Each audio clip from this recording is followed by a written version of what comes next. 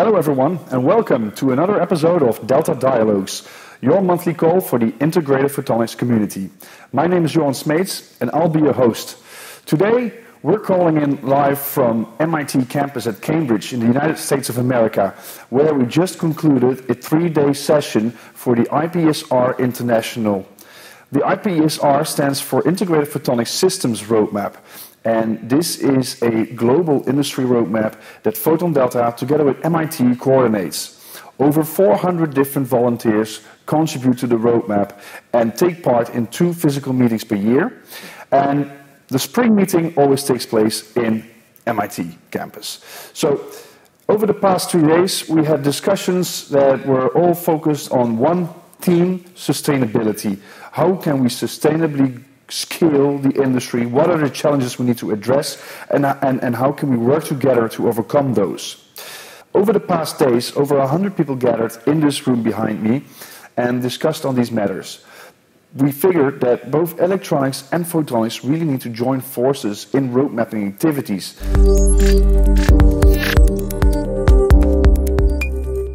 Today's program includes 4 different speakers. We're going to start with an introductory interview with Peter van Arkel. Peter van Arkel is the road mapping director of the IPSR-International at Berenschot.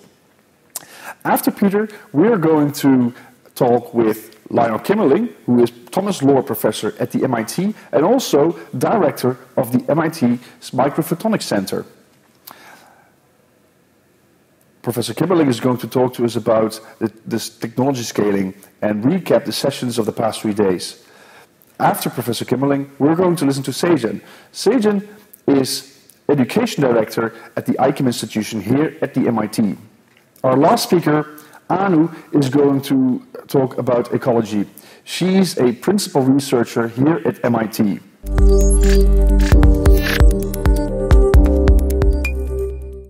So, Peter, we've had a very interesting 3 days here at the IPSR-International, the 2023 spring meeting at the MIT campus where we are standing now. Can you tell us a bit more about what is the IPSR-I actually? Yeah, of course. So the IPSR-I is a community of more than 400 experts from around the globe who are looking for the integrated photonics technology where it should be in the future. So 5, 10, 15 and 20 years ahead, really thinking of how the future will look like for integrated photonics and what are the paths to do so.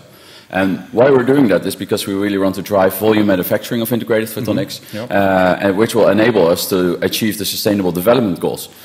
And here we have the application guides. That are 6 application areas from agro-food to datacom, automotive, etc. Then we have module chapters that are looking on how you can combine different integrated photonic technologies to really achieve a photonic function. So think, for example, of 3D imaging for LiDAR, or think about the transceivers, or our photonics for 6G applications, or even 7G wireless communication. And then we have the technology chapters. That's really what's going into the mix for these modules. So that is back-end technologies, test assembly packaging, that are the different front-end platforms, heterogeneous integration, and also, of course, the design software, which you cannot go without if you really want to plot the future for integrated photonics. And how we've done this, the process that we're following is these 400 experts. This community is separated in different working groups. Each chapter has its own working group. And they meet every now and then online, once needed, to work on the chapter and to evaluate what's in there and to come up to a new publication, which we'll do in 2023, at the end of this year. And furthermore, we have 4 meetings a year, or 4 meetings for each publication, where we meet in a setting like this, where we have 100 to 200 people participating and really discussing in breakout sessions where the future of the integrated photonics technology should be. All right, great. So last version of the IPSR-I was published in 2020, right? Correct. So is there a lot of things that are going to change in the upcoming version in terms of the structure of the roadmap? Yeah, so we maintain mainly the structure of the roadmap as it was, although in the application chapters we're going to make them application guides, so having less technical content and really putting that into the modules. So for example, where previously automotive chapter would go into depth on LiDAR, it will now just guide you through the roadmap. Okay, what does what topics do you need for automotive? And then they refer to the 3D imaging where the LiDAR is a part of. And the same goes for example, for interconnects that you can use within a car to connect different devices there. Okay, so that's going to make it easy for the reader to go and find the things that they're looking for. Yes, in exactly. the chapters. Okay, yeah. And so we were here with a lot of experts coming from different angles of the globe. We had people coming from Japan, Korea, we're coming from the States, from Europe as well. Mix of, I think, academia, industry, photonic companies, what you said, software developers. What are the most important things that you learned over the past 3 days? Yeah. So what my main takeaway is that the future of integrated photonics has many applications that could be driving innovation. And that goes further than the datacom telecom market, which has previously been the main driver. But if we really look to 2040, 2045, we see many applications like the 3D imaging, like aerophotonics with all the wireless connections that might be driving. And this is good news for the industry. Because this multiplies the market by manifold. So where we previously focused mainly on datacom, this means that we now also have a big 3D imaging market. And we can have a big aerophotonics market, so the wireless communications. And that means that we only can progress industry further and integrated photonics. And also, I guess, allow for a lot of different technologies, different players to enter into those various markets, right? Yes, yes. It's not it looks like it will not be a one platform takes all market. Each platform, each technology platform has its own advantages and disadvantages. And for the different applications areas, you can use different technologies. So there will be something for almost everybody, is my prediction. Yeah, the pie will be big enough. And the pie will be big enough, okay. So you just mentioned that 2040, 2045, looking really far ahead in the future and saying, well, there's going to be plenty of different applications where integrated photonics is going to play a role. If you bring this a little bit more forward to let's say the near future or today, what do you think is, what are the applications besides data telecom, which everyone knows about, of course, that are already happening? So the applications that are already happening in integrated photonics, what you see is biophotonics, and chemical sensing coming up for all kinds of different materials or gases or liquids that you really want to sense. For example, in the Netherlands we have nitrogen measurements. That is now a big deal due to the pollution of the nature we have, or methane, for example, which is a big polluter on the greenhouse gases. Yes. So you see a really upcoming market there, and if you follow market reports, biophotonics is really one of the big possibilities that we have. Okay, I think you mentioned at the beginning that also the goal of the roadmap is to, let's say, accelerate the scaling to higher volumes. What are the biggest challenges that were discussed in the past days on scaling to volume? Yeah, so for the interconnects, it's mainly price. In 2045, we predict that there will be 43 billion interconnects. And at the price of $1 each, it will be a huge market on its own, just for the interconnects. This is not sustainable. This will not be scalable. So we really need to do something about the price point of it. And well, that can be achieved with more volume. So it's a bit of a chicken-egg question. Like if you have more volume, then you can go down in your prices. And if you, well, and vice versa. Yeah. I think also one of the things that someone was mentioning, or more people, I think, is about the packaging, the back end of the process. There's, let's say, how to integrate the various technologies together.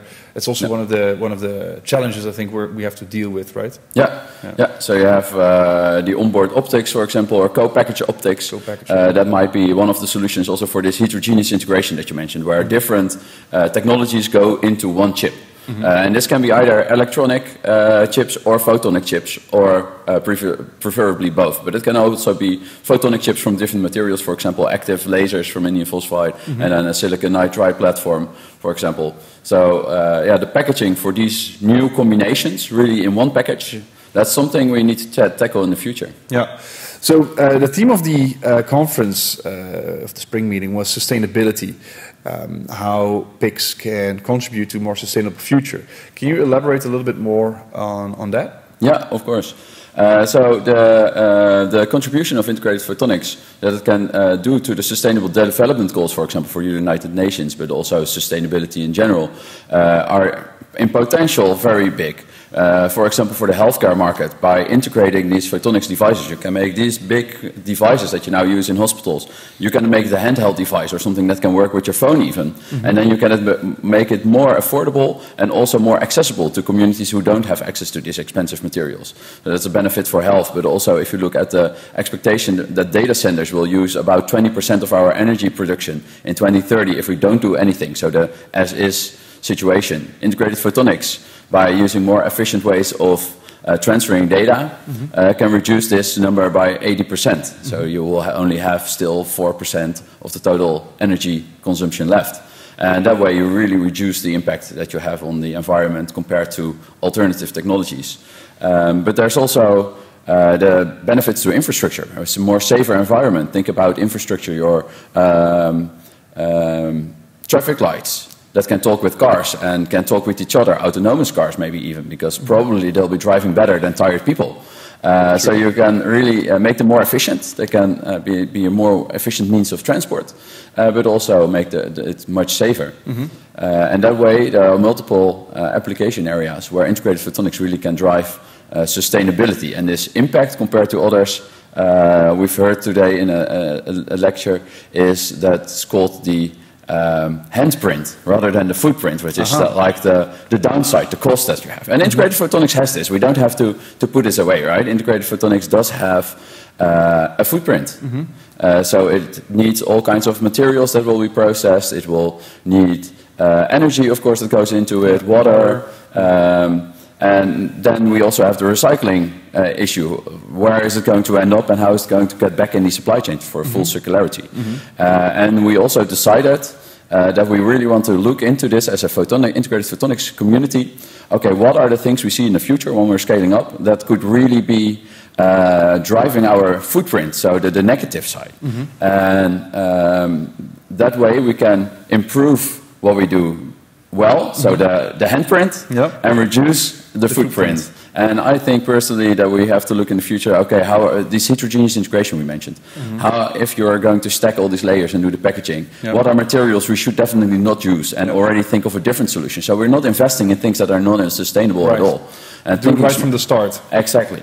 We should think about it now, and we should ask academia also to be involved, to look in the future, okay, if we're going to develop this, what does that mean, and can we prevent it already before it even happens? Okay, great. Thank you very much, Peter. And so Berenschot is helping us, PhotonDelta and MIT, to coordinate the roadmap and to take care of that. But let's say if someone is watching and they want to join one of the working groups, how does that work? Can people join? Is it open for contribution? Or? Yes, all experts in integrated photonics can join. It's a highly technical forum, so we're really looking for technical experts.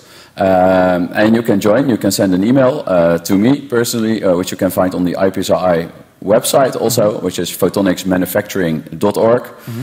Press the go back button and dial it back slowly, then you'll know it. It's photonicsmanufacturing.org. And you can also send an email to PhotonDelta, and if you say that you want to join the IPSR-I, I'm sure it will reach us, and you will be invited.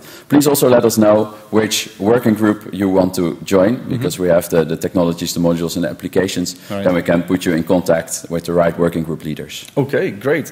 And I think just to conclude, now was the spring meeting. We mentioned that we have twice per year we do a meeting, right? The next one is going to be in November. Will be taking place in Eindhoven on the 7th and 8th and the 9th of November. So you can go to PICSummitEurope.com in order to register yourself and also take part in those IPSR-I workshops. Yeah, so that is indeed at PEC Summit Europe. We have one of the discussion fora where we're going to look at the crossovers between different technologies and do the validation before we do the publication of the roadmap. So if you still want to have your input and help us validate the roadmap, please join us, and I hope to see you all there. Okay, thank you very much, Peter. You're welcome. Thank you.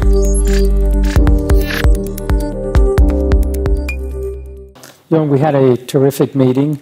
One of the key things that impressed all of us was how we were so interested in working together into the future and collaborating on taking the IPSR-I from a photonics-centered activity to one that's more centered on the electronics industry as a whole, as well as being centered on ecology and workforce preparation as well.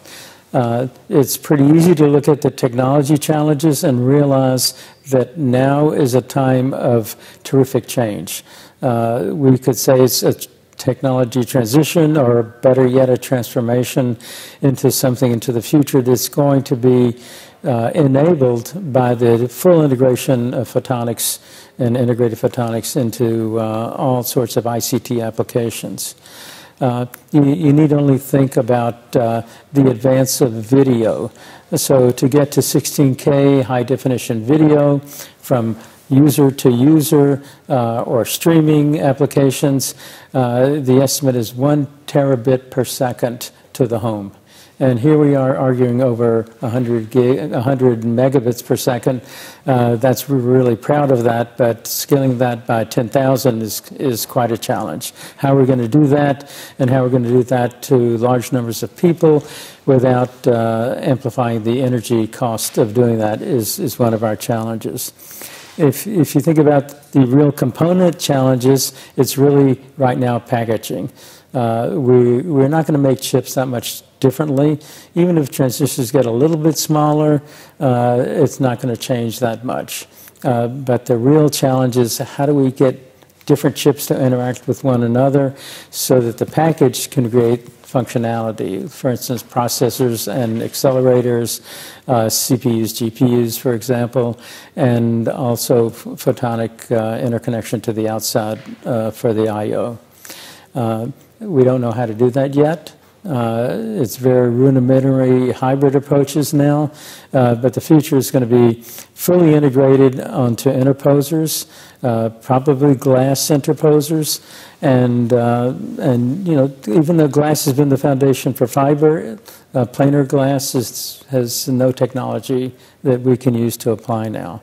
So figuring out how to do that and how to make the interconnection from a package to the outside with high bandwidth up to petabits per second, if you like, is a real challenge. And it's one that can't be surmounted by copper wires to the outside, and even copper wires on the inside are going to become impossible when you start dealing with these high data rates. So the package, we heard several talks here at the meeting that package technology is over 25 years old, and we're still using it, and that it's not only not effective, but it's not scalable to where we need to go. So that challenge is going to be very important. When we think about networks, we're increasing the data capacity in networks greater and greater and greater. We heard at this meeting from one of the companies, their product to scale to 800G as far as the transmission within the network has to be done with no digital signal processor. Not only does the DSP consume energy, but it introduces latency, and that can't be tolerated. So the only way they can get the signal integrity that's required is to go with photonics everywhere rather than use copper wires. So that's going to be an interesting transition and a major redesign as far as how it's going to be done and implemented at the greater network level. I think if we look forward into where we're expecting to get in the future, we realize that the roadmap is going to be very important. With so much change happening, it needs to be done by consensus, otherwise we have such fragmentation of solutions that the supply chain can't cope with the needs of the different ways of doing things. So it's going to be very important for all of us to get together, and both on, today we call it the electronics side and the photonics side. Tomorrow, hopefully, maybe day after tomorrow, we'll be calling it just the IC industry, and we'll all be part of the same thing. We'll be expecting that the photonics side will be giving up its large margins in order to get high volume and low manufacturing costs, and make up for that with the high volume production rather than low volume production and high margins. It's going to happen anyway, whether you're part of it or not, and I would advise you not to get left out of that transition. So it was a great meeting. I've never encountered a group that was so dedicated to working together, has had such a shared vision of where they needed to go, and I'm looking forward to being part of the future. Thank you.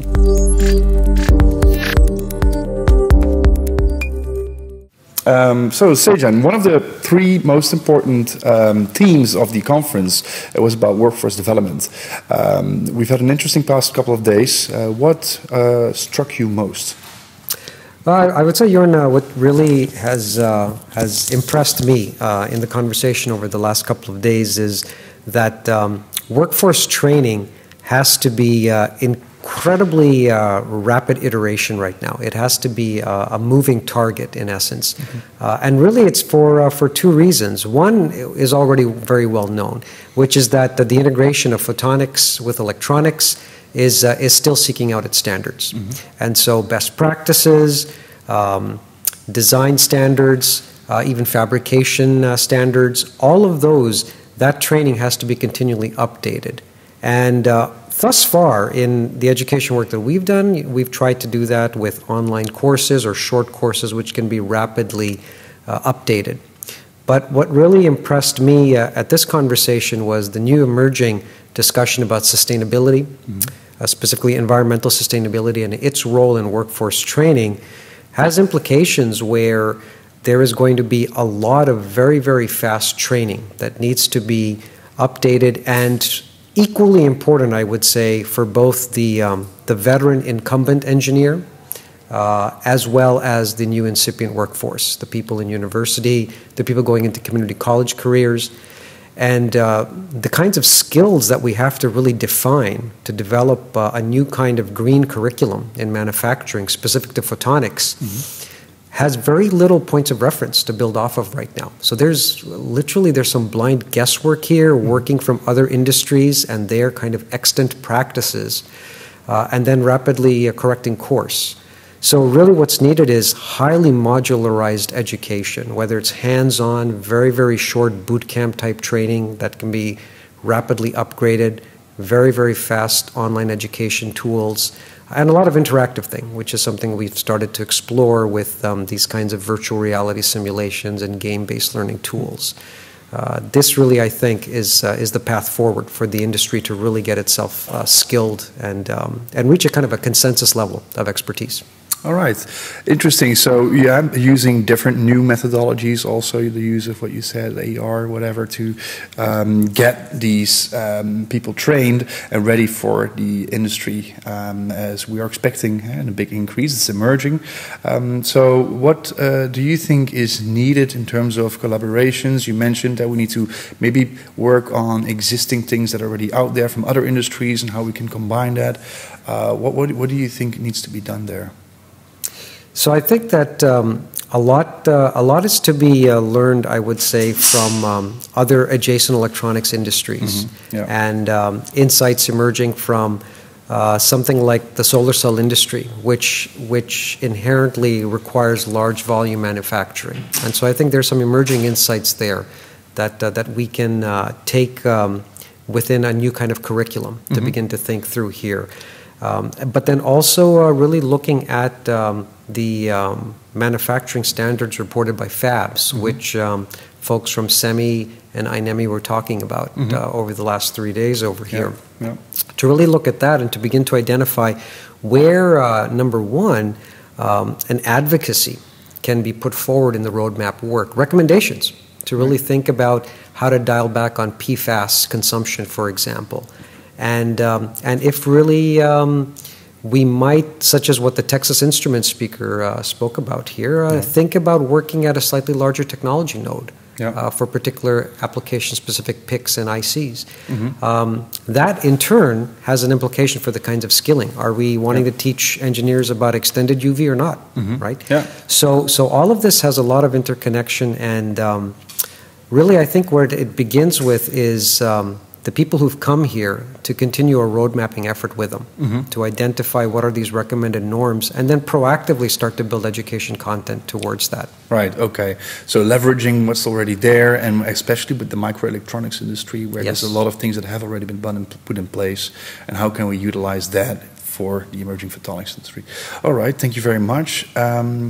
So we're talking about, I guess, a couple different challenges, right? So it's about also getting new people to join in the industry. It's about educating people from the start and motivating them to join or to at least choose a career maybe within the integrated photonics, or, well, Lionel was saying it's the IC industry then, huh? Hopefully in the future when things merge. Yeah.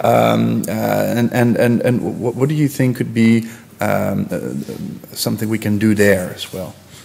So I think that without a doubt, a lot of work needs to be put forward to communicate the value and the excitement of this technology, really at the middle school and the high school level, to use the American parlance. So from 7th grade, 8th grade onwards.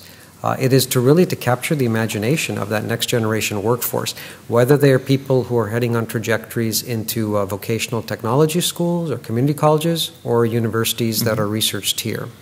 It is really to get them to become aware of it. As we talked about at the meeting here, it is a shocking observation that given the projected revenue of these industries associated with PICs and ICs, and they're coming together in LiDAR applications and 6G applications.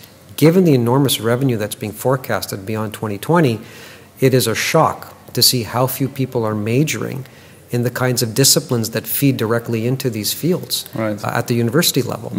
Now that's the university level. What's the story at a community college? It is likely going to be even less knowledge about these kinds of career opportunities. So a great deal of work needs to be done in making really the IC and its technology and the PIC and the marvels of its technology more intelligible, more understandable to this younger learner. And I think that as it came up in the conversation on day 3, there's an opportunity, given we're at this moment where Internet of Things is becoming a rather ubiquitous engagement where people are playing with drones and they're acclimated to having smarter tools, talking to speakers and asking for music. There are opportunities to really begin to devise learning tools that get people to understand more immediately what IC chips do for them and how they transform their lives. They're no longer simply need to be this magical thing that's behind the keyboard of a laptop, right? And so I think there's an opportunity there to, not only make people aware of the computation marvels and ability of ICs and the communications complexity that you get with a PIC chip, but secondly also to begin to interleave that with some kind of a sustainability consciousness. That's something that, from what we've seen in our early research, people in their teens, early 20s are very conscious about wanting to find careers that are leading to sustainable technologies. And so to communicate how this industry is trying to reorient itself to be cleaner, that will only help. That will help. All right. So we discussed the challenge of attracting, let's say, new entrants into the industry, right? But from a young age. But what about maybe the working people already that want to maybe, let's say, train themselves so that they can enter into this industry as well, like from the side, I would say. What are the opportunities there? So for those kinds of what we would call incumbent learners who are veterans in the industry at any point in their maturing career, and they're looking to reorient themselves with more photonics related skills or integrated photonics skills, I think that it's really to take advantage of what we call blended learning opportunities, where they can get to take some digital learning tools, online things such as short MOOCs, or these virtual reality simulators that we've begun to create and populate on our MOOC platform, or digital games that can teach them about trade-off analysis in the applications that are driving integrated photonics. Those kinds of quick learning tools can start to build for these learners who are experts in some other field. Yep. It starts to give them a grasp about the boundaries of photonics and what they really need to have under their belt, if you will, in terms of electromagnetism and material science.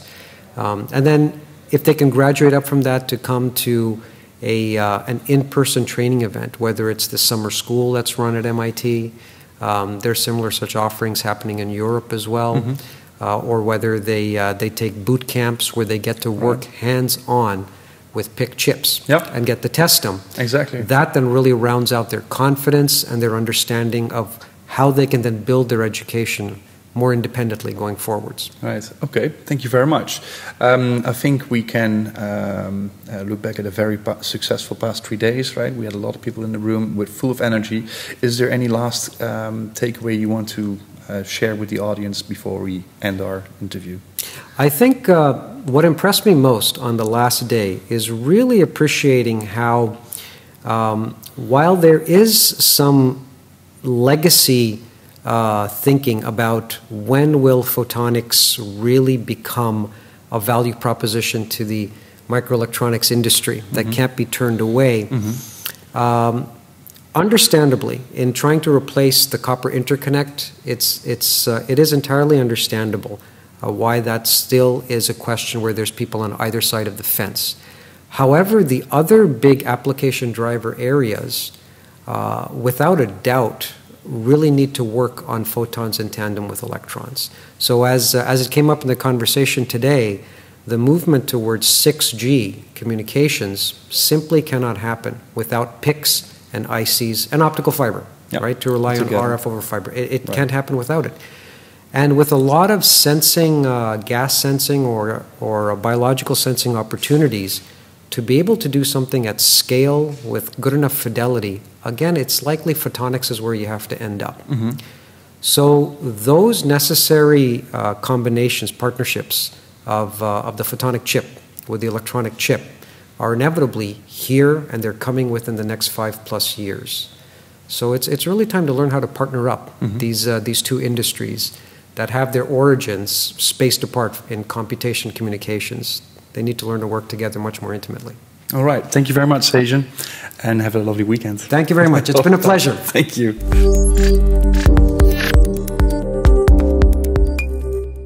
Welcome, Manu. Hi, Jorn. Nice to be here with you. Thank you. It was a lovely 3 days that we spent together here, together with all the contributors and volunteers from the IPSR-International. One of the important themes that we discussed was sustainability, right?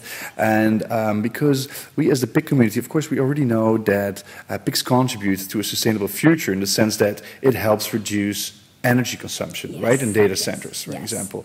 But I think in the past 3 days, we've learned a lot more about sustainability. And of course, it's one of the things that we really need to work on in order to secure, the livability of this planet for future generations. So maybe, can you help shine some light on the key takeaways from this conference? Sure. Absolutely. Thank you for that. Shine some light. I like that. So in addition to lower energy consumption, we also learned that photonic integrated circuits, actually photonic electronic integrated circuits, are very helpful because they allow us to send our photonic integrated circuits, you can send signals further away. They don't have to be so close to the transceivers on the chip because you don't need copper lines. You can use optical connections. And now you can move further away. When you move further away, at end of life, you can disaggregate easily because now you can pick out different parts of these components, maybe reuse them. Whereas when they're all tightly connected, close to each other, then you end up putting them all into a shredder together, and recovery becomes harder.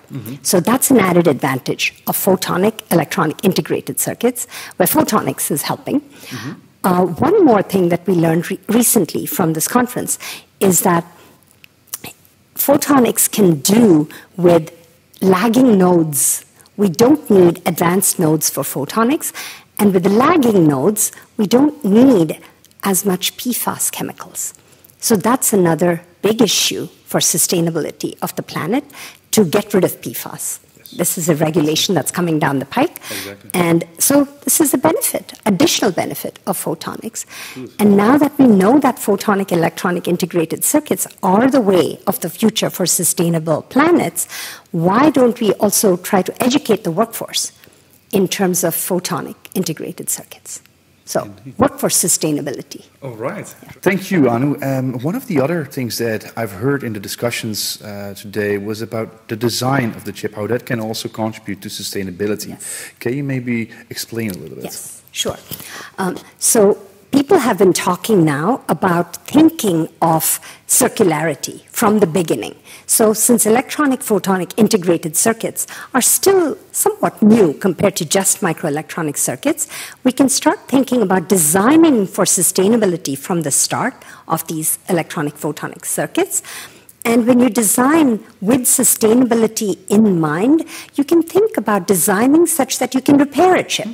Or if you want to upgrade your cell phone or your laptop, you don't have to throw away the entire cell phone or the whole laptop.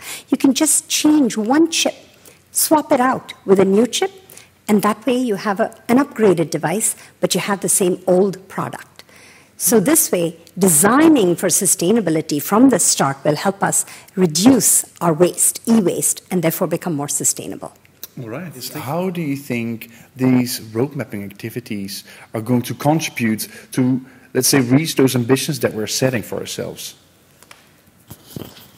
So the goal of the roadmap is to proceed, I would say, in 3 dimensions simultaneously.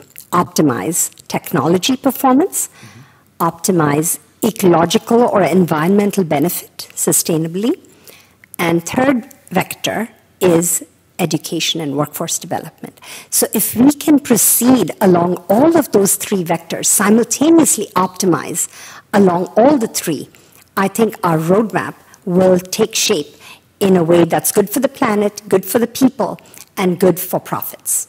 The PPP idea. All right. Thank you very much, Anu. And thanks for the interview. It was lovely. Yeah, it was lovely as well. Thank you. Thank you. Okay.